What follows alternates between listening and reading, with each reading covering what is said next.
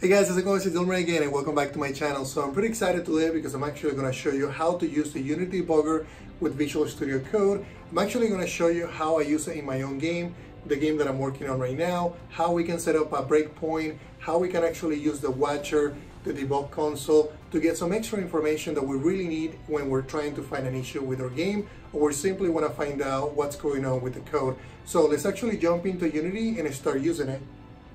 Alright guys, so here's the game that I've been building for the Magic Leap, and I'm going to show you how to actually use Visual Studio Code to debug the game.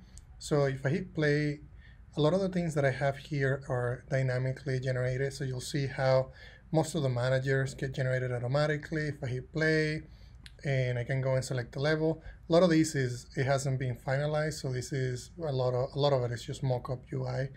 So if I select level 1, it basically loads everything for level 1. And what I want to show you is how we can actually debug what's going on, and specifically with the inventory that I have. So for instance, in this level, I have basically 10 different cranes that I can use. I have 2 bombs and I have 7 dynamites. So what I'm going to do is I'm actually going to go and jump into Visual Studio Code. And if you haven't looked at the video that I posted on the previous session, make sure that you do. And if you haven't, all you need to do for this session is basically download the extension for the Unity Debugger. I already installed it, but if you haven't, just search for Debugger for Unity and then install that component, which is from Unity Technology. So this is the official debugger, and just click on install and then reload, and then once you do that, you should see the disable, which means that it has been already installed. Once you do that, you're basically just going to go to the debugger option, and if you don't see this option as a Unity editor, you'll need to click on basically on this settings icon, and then that's going to ask you if you want to use the Unity debugger, and just select that, and then once you do that, you'll see the Unity editor as an option. So once you do that, all you really have to do is just click on play. So the first thing, you want to make sure that your game is playing, which is, I have Unity in that mode already. So play your game and then simply just click on this Unity editor in the play button. And then once you do that, you'll see the debug console is going to say initializing, searching for Unity process, and then if it's successful, it's going to say attach to Unity process. So it looks like mine already attached. So the other thing that I'm going to do here is I want to know when I'm basically loading the data. So I'm actually going to go into level. Let's actually go back into all files. I actually want to look at the inventory manager. So open, the source code that you want to debug, and then you can basically add a debugging breakpoint just like you do on every other IDE. So for the one that I'm going to do, I'm going to basically just add a breakpoint to this use inventory method. And the way that this inventory method works is I pass in the selected item that I'm basically using and selecting from the UI, and then also a callback, which is going to be the action that is going to refresh my inventory. Then once I pass in that information, I basically say, okay, give me the item that I selected from my current inventory, and then as long as I have the quantity in the inventory greater than 0, then I increment the quantity. Otherwise, I just set it to 0, and then I do a callback, which in this case is going to be the refresh inventory method. So let's actually see this in action. So I'm going to go back into Unity. And the way that my game works is I basically need to destroy this structure. So what I'm going to do, I'm just going to place a dynamite. So I'm going to select it and place it somewhere. So as soon as I place it, I'm telling the game that I'm going to use that item from the inventory. And if I hover over it, because I'm debugging, I can see the bomb is the selected item. I can also look at what the results are. So if I want to look at my current level inventory, you can see that I can see an array. I can actually just expand. So the debugger is really powerful because I can actually see that this is a list. I have 6 items and it's an array, and I have all my inventory entities in there. I can also see that I don't have a cannon, I don't have a bulldozer, I don't have people in my inventory. and I do have 7 bumps, so that reflects what we see on the UI. The other thing that is also cool is that you can do a lot more things with this. So if I go to my debugger, I can actually look at my local variables. So if I want to see what this is, which is, the instance that we're currently looking at, I can look at, just like what I did with the current level inventory. I could also look at it in here.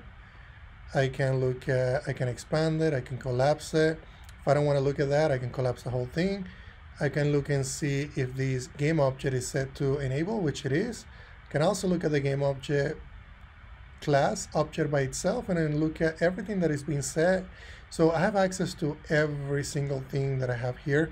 I can also look at my callback. So I can either hover over the variable here and say, okay, what is the callback method that is going to be called? It's the refresh inventory, is of type void, and I can dig in and look at more information about it, because this is doing reflection behind the scenes and it's giving me all the information. So the other thing that is cool is I can also add a watch, and what that means is I can actually add expressions. So I can say selected item, which in this case is going to be the variable that is getting passed in. And I can look at the value of that. I could also do the same thing with the callback. I can see, oh, this is the callback, and I can see all different options that it's the same information that I can see if I hover over it.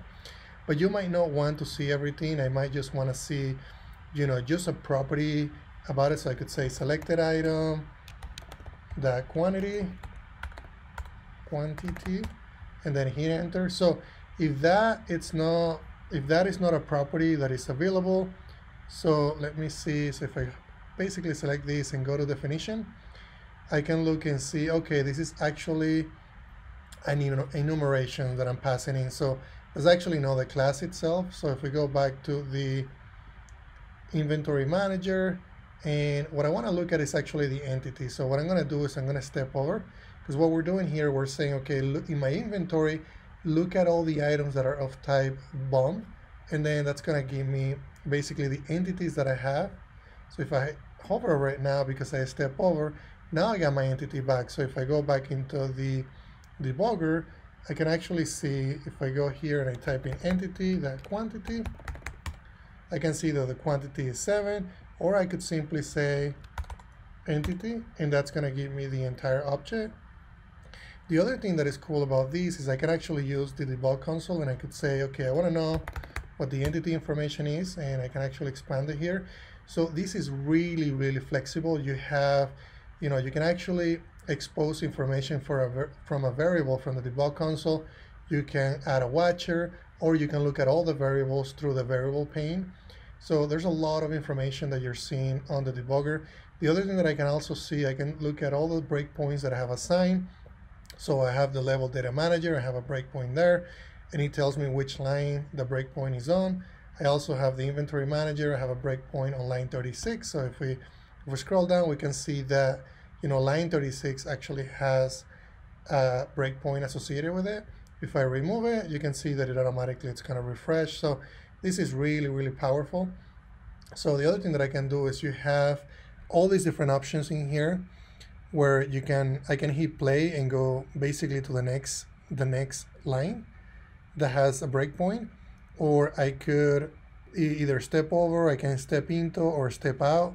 So if I go back into the game, and let's say that I add another, so I added a bomb, a dynamite, and let's actually add the dynamite now, which is a grenade, that's what I call it. And if I step over, I can step over into that, I can step over into that. What if I wanted to step into that callback? So I could actually just click on step into or F11. So you can see that if you hover over it, it's going to tell you the hotkey to access that. The same thing with step out, and then the same thing with step over, and to continue, just simply F5. So I can step over, I can step over one more time, I could do that as well. So the reason why you see these evaluate requests fail is because these are outside of the context. So the watchers, the way that it works, is going to evaluate, based on the context where you're on. So if you have a variable within this method that was called selected item, then that will evaluate to true. So the other thing that I can do here is I could simply just right click on it and then remove all expressions, and it'll basically clear it out all the watchers that I have. And I could just simply create a new one. So this could be grenade and then entity, and then you can see that now evaluates to true because I do have a variable in here that basically matches that. So the other thing that I can do is I can simply just click on step over, and then you can also stop it if you wanted to, or you can actually restart the whole session, or I can just simply hit continue.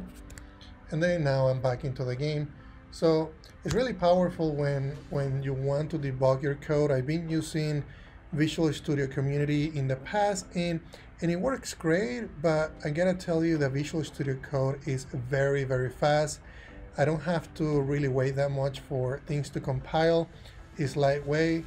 If you're thinking about using, a lightweight editor that has built-in Unity Debugger, I would really recommend that you look at Visual Studio Code because it has a lot of functionality out of the box. So make sure that you look at the previous video where I go through actually, installing some of the extensions that I use so that you can get autocomplete, also installing the Unity Debugger and some snippets that you can use with Unity. So that's basically what I wanted to cover in this video. If you guys have any questions, let me know through the comments, and don't forget to share and subscribe to this channel. Thank you.